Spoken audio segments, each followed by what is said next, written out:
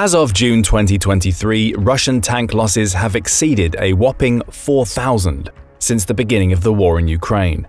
That is a lot of tanks, and Putin's troubles don't end there. Russia will have a manpower shortage very soon unless Putin orders another wave of mobilization. But Ukrainian losses have not been insignificant either. So far, Ukraine has managed to constantly mobilize their soldiers and replace their losses. But how long before they start running out of manpower too? Will Putin run out of troops before Ukraine does? Let's hear what our military experts have to say. In February 2023, word got out that a treasure trove of classified US documents had been leaked across the popular social media platform Discord. In those documents were some harsh assessments of the future of Ukraine's counteroffensive against Russia, who had begun their full-fledged invasion a year earlier in February 2022. The more than 100 documents included secret and top-secret files on foreign intelligence, analysis of opponent forces, and briefing documents for US military and government officials. One file in particular stood out. In its pages, the source claimed that Ukraine would be faced with significant force generation and sustainment shortfalls, and the probability that any Ukrainian offensive in 2023 would result in only modest territorial gains if not supported by a sufficient number of troops and hardware. This report was not the first time Ukraine was challenged on whether they had enough men to defeat the vastly larger country of Russia. It's been evident for some time that both Ukraine and Russia have seen a decline in their populations. For Ukraine, the 2014 invasion of the Donbas region and Crimea initiated their population decline. Their population loss has significantly increased since the February 2022 invasion, coupled with the indiscriminate bombing of civilian areas and brutalization of any population that didn't evacuate. Russia, despite having a vastly bigger population, has a vastly different problem. It's huge, aka hugely embarrassing losses of hardware. Russia's hardware problems in comparison to its troop losses are perhaps a more reliable indicator of just how bad the war has been going for them, since tanks, infantry fighting vehicles, trucks and artillery are big and bulky. Their losses are harder to hide and can be counted and identified more easily than individual soldiers. When analysts look at hardware losses Russia has suffered, the numbers are simply staggering. An analysis done by the Ukrainian General Staff reports that Russian armed forces have lost over 3,900 tanks, 7,600 armored fighting vehicles, 6,400 unarmored vehicles and fuel tanks, 3,700 artillery systems, 600 multiple rocket launch systems (MLRS), 350 air defense systems, more than 300 planes, 300 helicopters, 3,200 drones, and 18 ships. To put this all into perspective, Russia was believed to have only around 3,500 main battle tanks before the invasion. The best estimates were that they invaded Ukraine with a total ground force of around 150,000 soldiers. An update on June 21, 2023 from the same Ukrainian source suggested that the number of lost Russian tanks has just exceeded 4,000.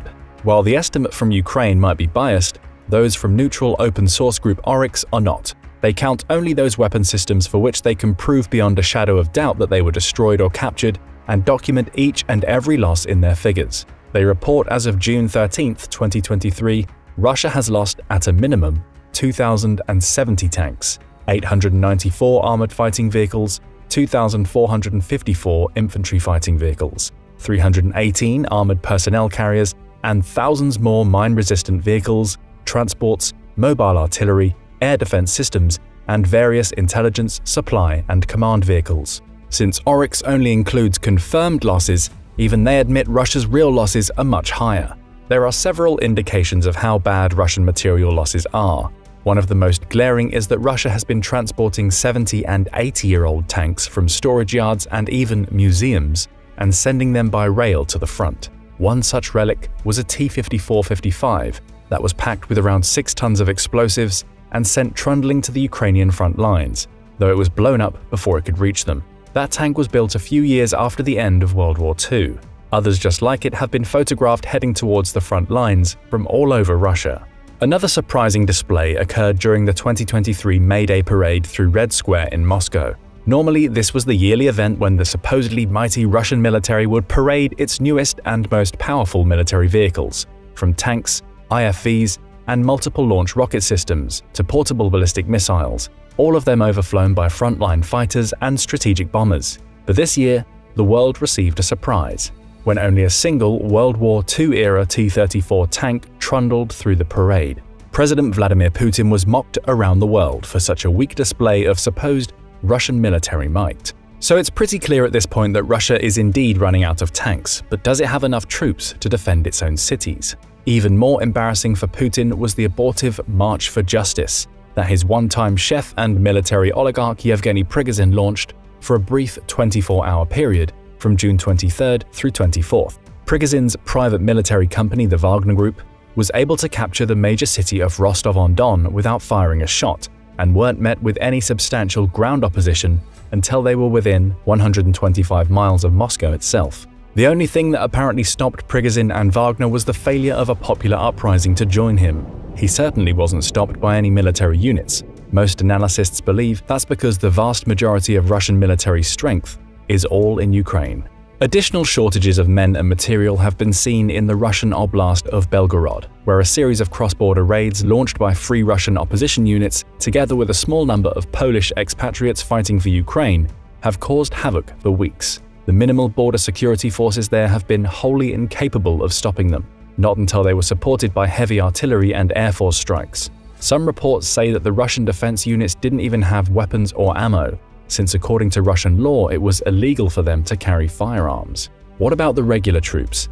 Now that we've seen that Russia has suffered a probably massive loss in hardware and material, and doesn't even have enough troops to protect its own borders, we can better understand the level of their actual troop losses and possible remaining strength. According to the same Ukrainian General Staff report mentioned earlier, Russia has lost a staggering 213,000 killed, wounded and missing soldiers, sailors and airmen. That analysis includes more than 43,000 killed in action and over 170,000 wounded, many of whom will not be returning to combat. The Independent Center for Strategic and International Studies, CSIS, has come up with an even higher estimate. Their report from February 2023 indicated that Russia had lost as many as 250,000 total casualties. In comparison, this total from just the 12 months of fighting is more than all the combat losses Russia and the former Soviet Union had suffered in all their wars since World War II combined. The estimate of 250,000 casualties would have increased by an additional 60 to 70,000 casualties between February and June of 2023. In just the first 3 months of the invasion, Russia suffered as many casualties as it did during its entire 10-year war in Afghanistan. What's worse is that according to the most recent reports, their casualty rate may be increasing. Russia lost over 1,100 troops in a single day on June 8th, as Ukraine has begun to hammer Russian forces with its summer offensive. But what's causing such high casualty rates? One of the biggest causes of such casualties is the outdated method in which Russia is conducting the war. Overall, the Russian military doctrine has changed little since World War I. They rely on masses of inaccurate artillery supported by fighters that perform ground attack roles and masses of human assaults, sometimes but not always, backed up by tanks. But the Russian Air Force, known as the SVS, has seen high losses as well, due to the large numbers of surface-to-air missiles sent by the US and NATO members. They've been reluctant to fly over Ukrainian territory and prefer to lob bombs from the safety of Russian-occupied territory. Russian doctrine also suggests that if the first human assault fails, keep sending in more troops until the defenders fold. Britain's Defense Intelligence Agency points out that such outdated tactics carry with them enormous losses. Their report states that a combination of poor low-level tactics, limited air cover, a lack of flexibility and a command approach which is prepared to reinforce failure and repeat mistakes has led to Russia's high casualty rate among its troops in Ukraine. But here's the really bad part. These casualties primarily include the vets and the elite. Indeed, one of the most significant areas where Russia's casualties have had a telling effect has been in their elite units.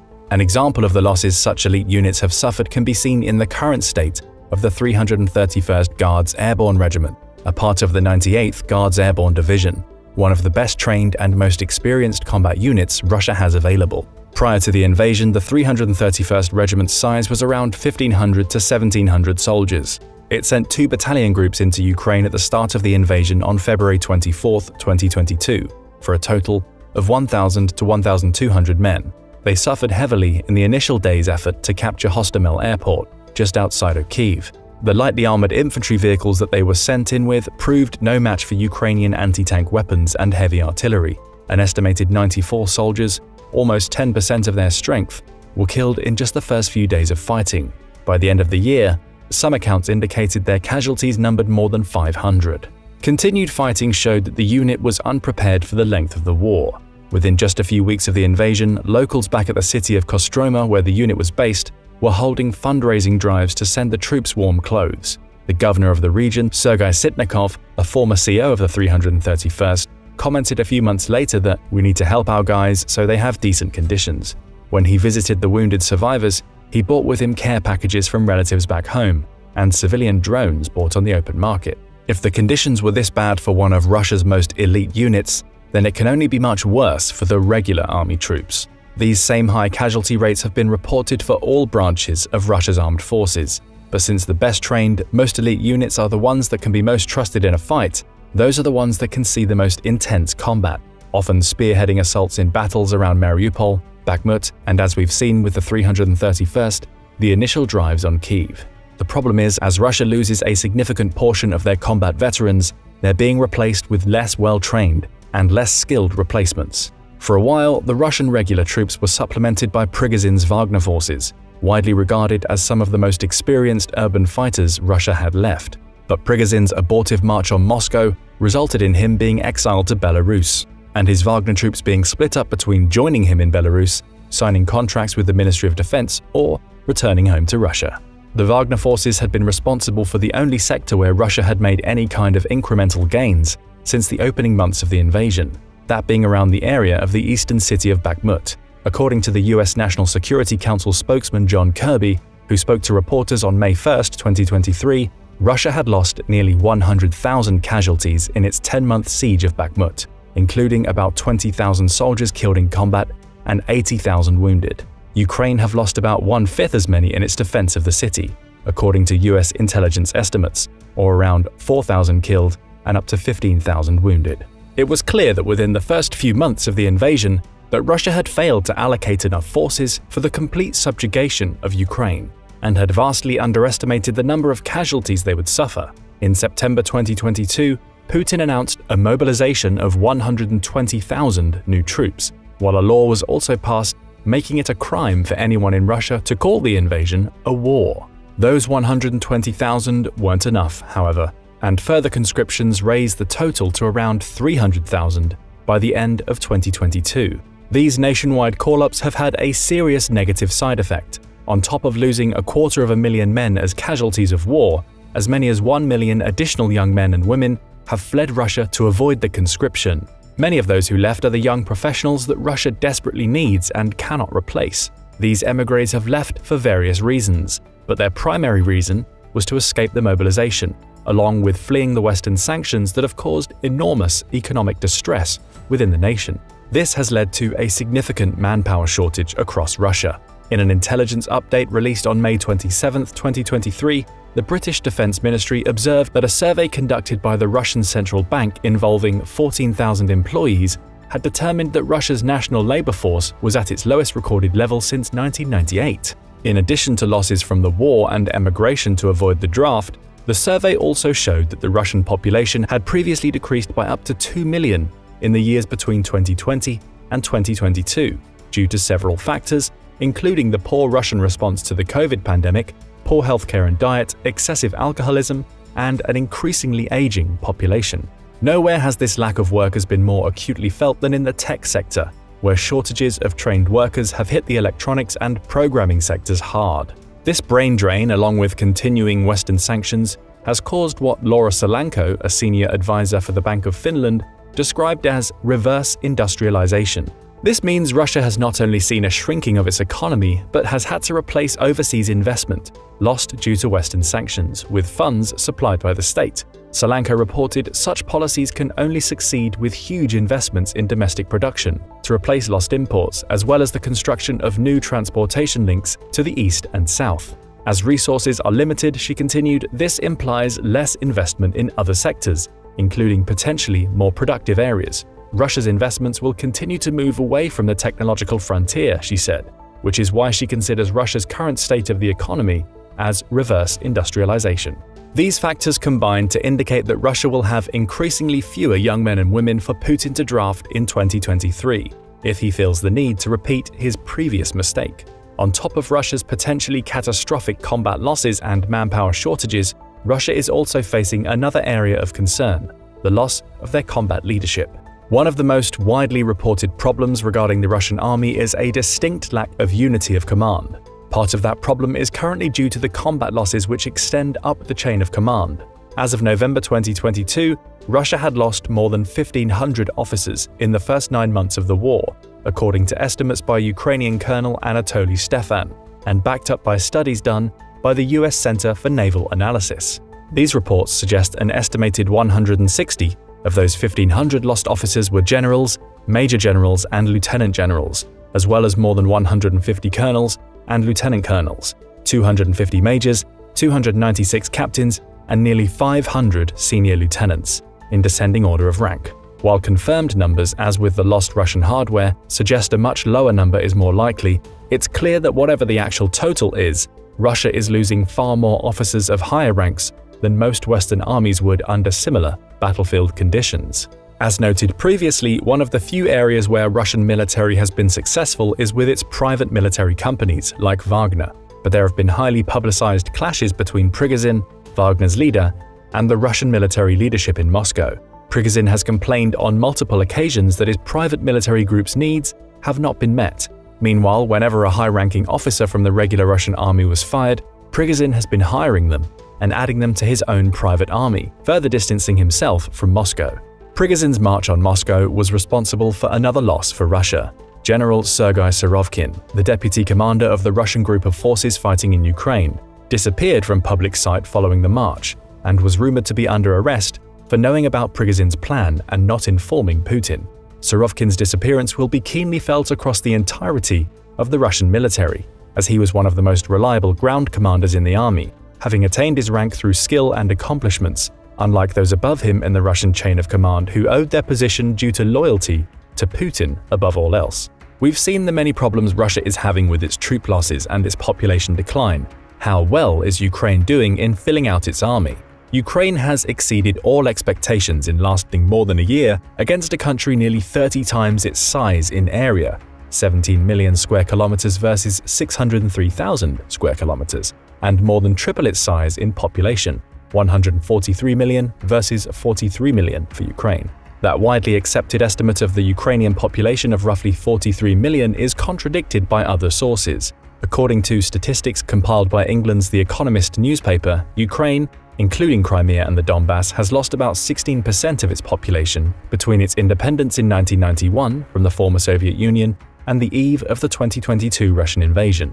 These numbers suggest that Ukraine now has a population of only about 36 million, compared to around 52 million in 1991. But that's to be expected in a country where the invader, Russia, has indiscriminately attacked civilian population centers and has leveled whole cities, like Mariupol, which has seen its pre-war population of 400,000 reduced to less than 5,000. This same Russian effort to depopulate any area of resistance has been repeated across whole regions of Ukraine. According to the Joint Research Center of the European Economic Union, the EU, Ukraine will continue to see a steady decline in its population over the next 20 to 30 years, even under the most optimistic of circumstances. The JRC has estimated that by the beginning of February 2023, around 5.3 million Ukrainian civilians had been displaced internally across Ukraine, while approximately 7 million had emigrated to other countries, with around 4 million of those fleeing to nearby EU countries, especially Poland. This means that the invasion has displaced close to 30% of the entire Ukrainian population, both inside and outside of Ukraine. That accounts for the disparity between the pre-war estimates of 43 million for the Ukrainian population and the more recent 35 to 36 million figure.